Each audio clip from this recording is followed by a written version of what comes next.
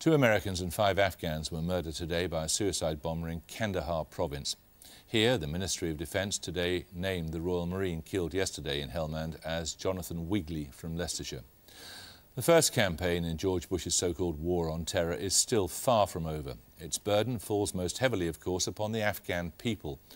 The former BBC war reporter Martin Bell is now UNICEF's ambassador for humanitarian emergencies. For our Generation Next series, we asked him to make a film on his mission to northern Afghanistan to gather information about the lives of children there. We're taking the United Nations Air Force, its humanitarian air service, from Kabul to Mazar-e-Sharif, the largest city in northern Afghanistan. The UN travels by air to many places because of the fighting on the ground. The road to Mazar is in fact open, but the entire region is reported to be unstable. According to UN sources, the central government controls about half of the national territory. But that depends on what you mean by government and what you mean by control.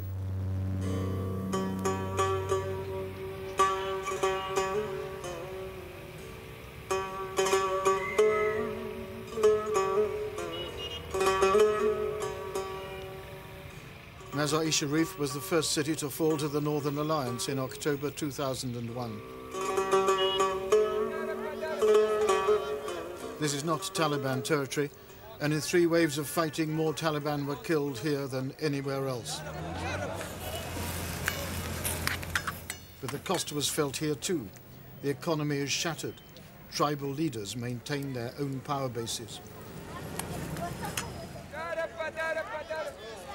And the people who live in the north are war-weary, hungry for 2 things: peace and learning.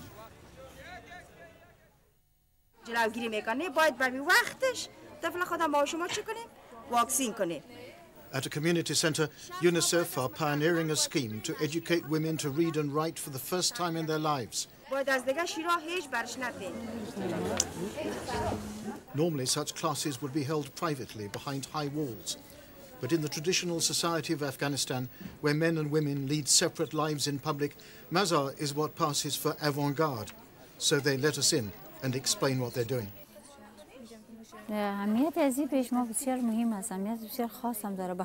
This program is very important to us. It's unique. Everyone's interested in it. The program transforms us from darkness to light.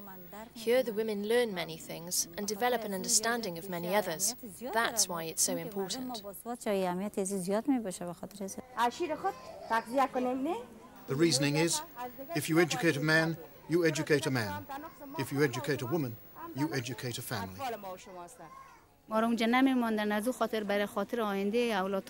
As refugees in Iran, we were not allowed to attend school. So for the sake of our children's future, we came back to Afghanistan. We are very happy because we can be educated here. We come here to learn how to read and write. As the saying goes, an illiterate person is like a blind person. Now, when we are out on the street, we can read a sign for the doctors or find an address.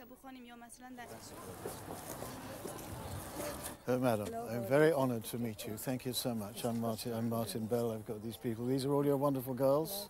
Oh, thank you so much.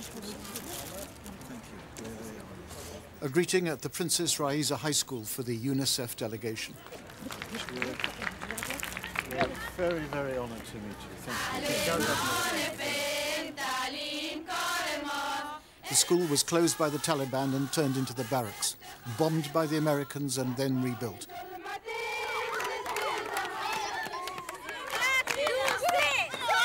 Now the girls are back and rushing to catch up.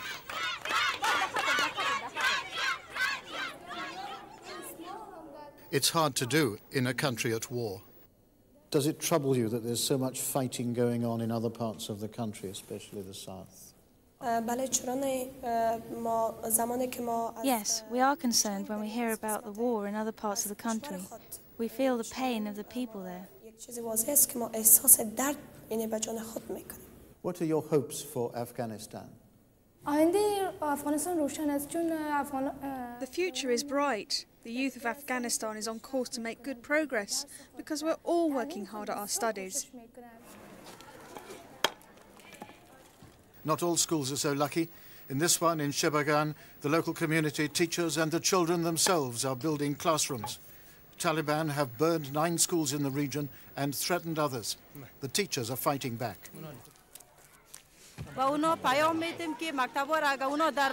If they burn down schools, the government will build them again. For every school they burn down, we'll build 4 more. You see, they're not Muslim, they're enemies of Islam. When they burn down schools, they also burn all the copies of the Holy Quran that are inside the school. This shows these people are not of Islam.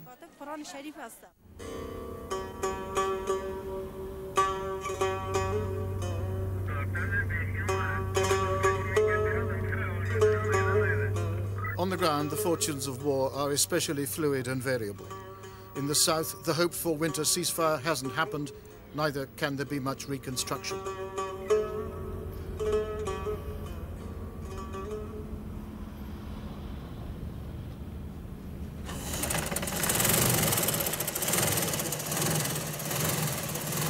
In the north, it's different. These young men used to be child soldiers fighting for a warlord, and now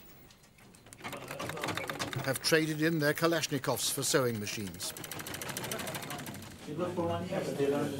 There are 17 of them here in a UNICEF-supported scheme to train as tailors and open their own shops. One said he signed on when he was 17. Some were younger. Now they'll soldier no more. Why did you join the army? My financial situation was very bad when I was young. They paid me to become a soldier, and that's why I did it. I was with the commander, I was cleaning his room, doing the cooking, I was doing everything for him.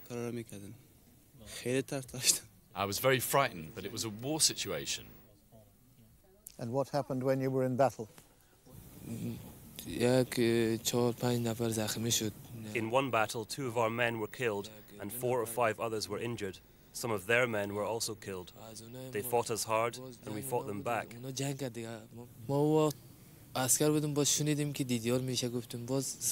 heard about the demobilization program. Firstly, I was disarmed by a commander, then I was demobilized. They gave us all cards, they gave us wheat and helped us in many ways. And then they taught me to be a tailor. Now I make clothes, all different types of clothes.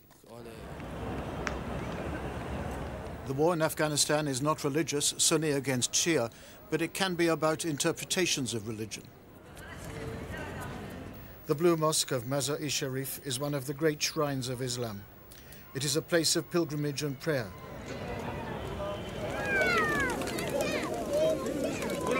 And the white pigeons of Mazar are part of it. Birds of peace, if only they were.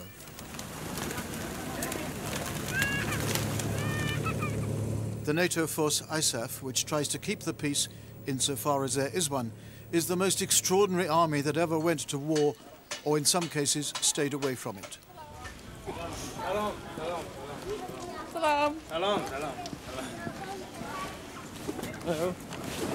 Mazar is patrolled by a force of Swedes, 250 strong, good soldiers who have lost 2 men to roadside bombs. But the fighting is done elsewhere. One of their tasks is to hand out copies of the ISAF newspaper, news of a force where one contingent won't patrol at night, another won't engage on offensive operations, and a third, obviously not the Swedes, won't go out in the snow. All very good for hearts and minds. But how on earth do you win a war like this?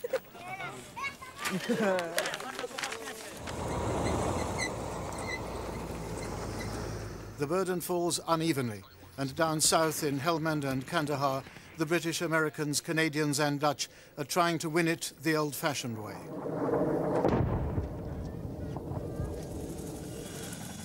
The British have form and history in Afghanistan, having fought 3 wars across this country without actually winning any of them.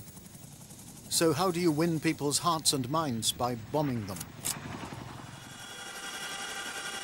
What I hadn't realised before I arrived here is that in the case of the Afghans, given their history and the violence they've been through and the intimidating role and effect of the Taliban, if we hadn't established in their minds, particularly in the south, that we were capable of winning militarily, we certainly weren't going to go on to secure their hearts and minds in the sense that you and I are now discussing it. So we had to do that, and this was perhaps peculiar to this country. They needed confidence that we could beat a very successful hitherto enemy. We did that, we've come through it, and we're now addressing the more conventional hearts and minds issues, reconstruction, development. Do you have the military resources you need? I've got enough this winter to do what we need to do to hand over to my successor in February. And indeed, proof is in the pudding. You know, there isn't a strategic threat to Kandahar and Kabul, I believe, now this winter. There was in the summer. Kandahar could have fallen if it wasn't for some very brave fighting by Canadians, Americans, Dutch were involved. It was a very good NATO effort, and against the odds in many respects, if you look at the numbers and so on. That situation we've got through.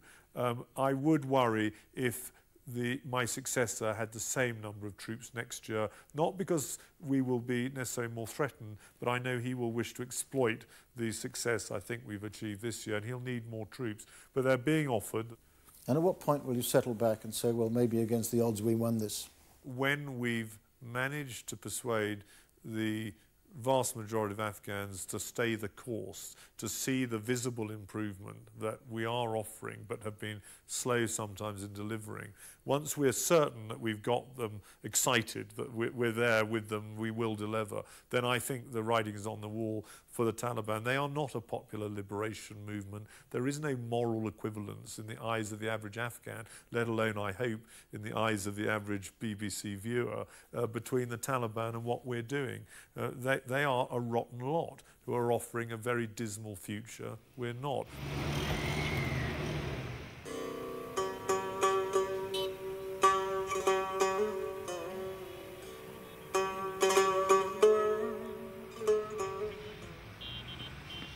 No foreign force has ever fought to victory in Afghanistan. Not the British, not the Russians, not even the army of Alexander the Great. There is no military solution available here. The best the NATO troops can hope for in a highly volatile situation is to create the conditions where a democracy takes root. Not a Western democracy, but an Afghan democracy, suitable to a hard people in a hard country.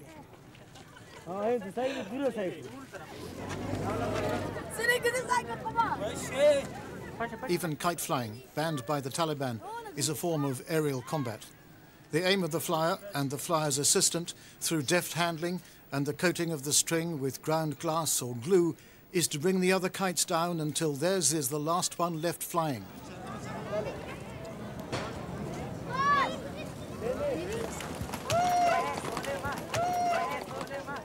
But this contest is interrupted by another, more violent, spilling over into it.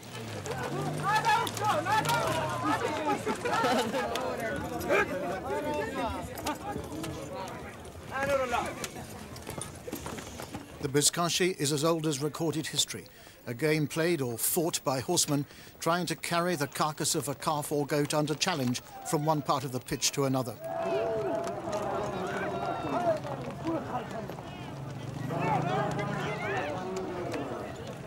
The players aren't hitting the horses, they're hitting each other.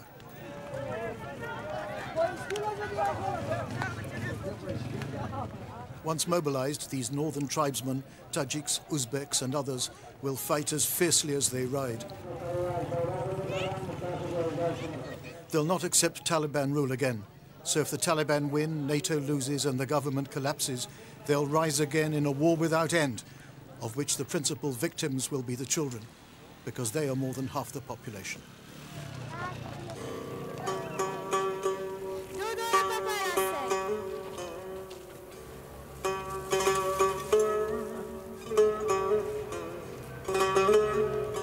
These are some of them. Street children scavenging for a living while being looked after part-time by a UNICEF-funded program.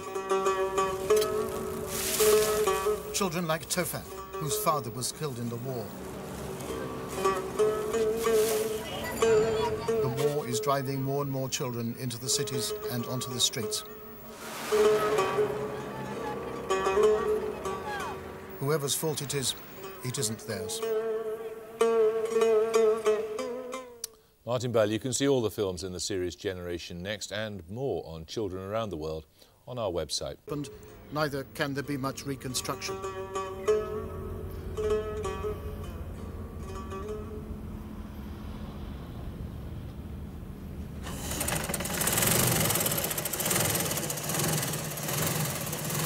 In the north, it's different. These young men used to be child soldiers fighting for a warlord, and now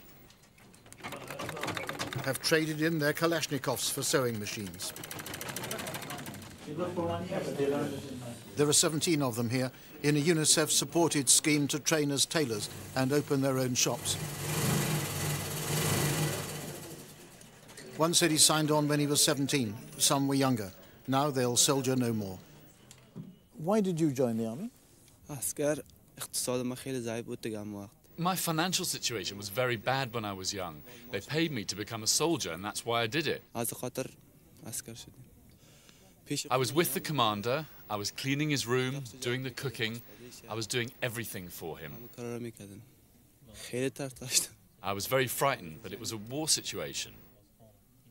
And what happened when you were in battle? In one battle, 2 of our men were killed and 4 or 5 others were injured. Some of their men were also killed. They fought us hard and we fought them back.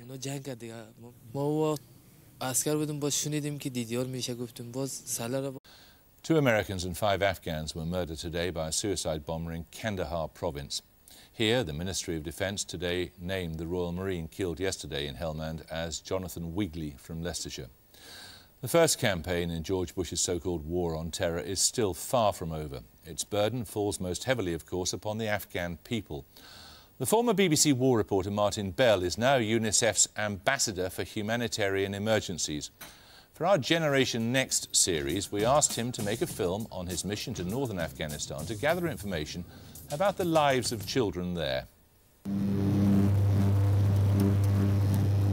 We're taking the United Nations Air Force, its humanitarian air service, from Kabul to Mazar-e-Sharif, the largest city in northern Afghanistan. The UN travels by air to many places because of the fighting on the ground. The road to Mazar is in fact open, but the entire region is reported to be unstable. According to UN sources, the central government controls about half of the national territory. But that depends on what you mean by government and what you mean by control.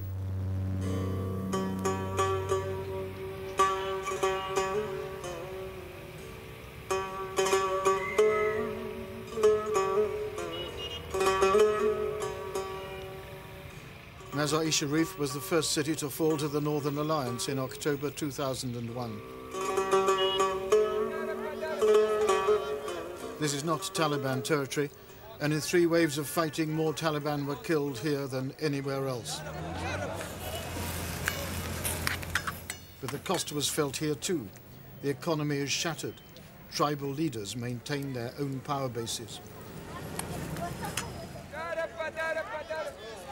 And the people who live in the north are war-weary, hungry for 2 things, peace and learning.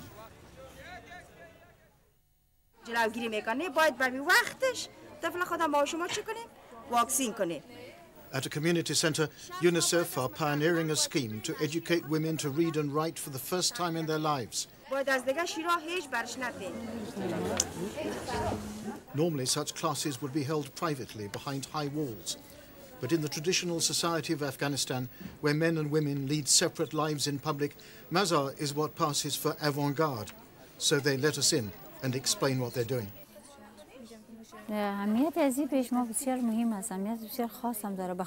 This program is very important to us. It's unique. Everyone's interested in it. The program transforms us from darkness to light. Here the women learn many things and develop an understanding of many others. That's why it's so important. The reasoning is, if you educate a man, you educate a man. If you educate a woman, you educate a family. As refugees in Iran, we were not allowed to attend school, so for the sake of our children's future, we came back to Afghanistan. We are very happy because we can be educated here. We come here to learn how to read and write. As the saying goes, an illiterate person is like a blind person. Now, when we are out on the street, we can read a sign for the doctors or find an address.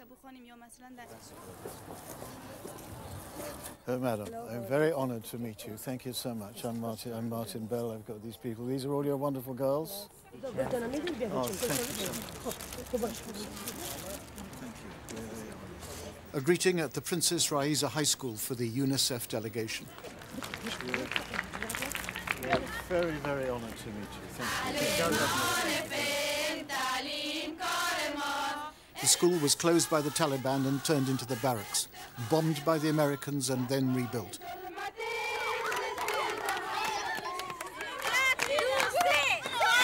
Now the girls are back and rushing to catch up.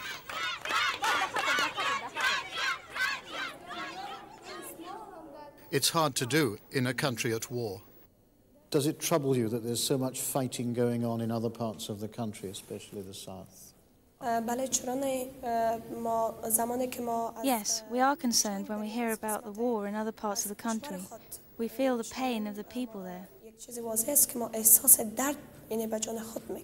What are your hopes for Afghanistan?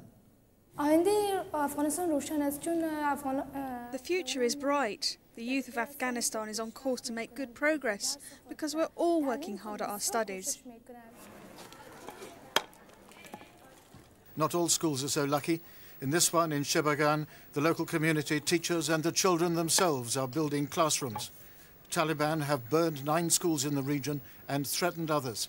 The teachers are fighting back.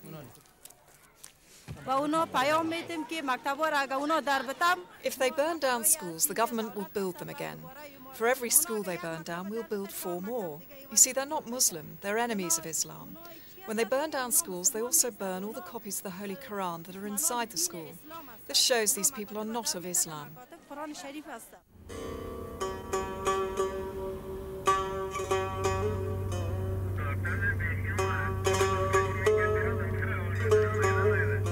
On the ground, the fortunes of war are especially fluid and variable. In the south, the hope for winter ceasefire hasn't happened.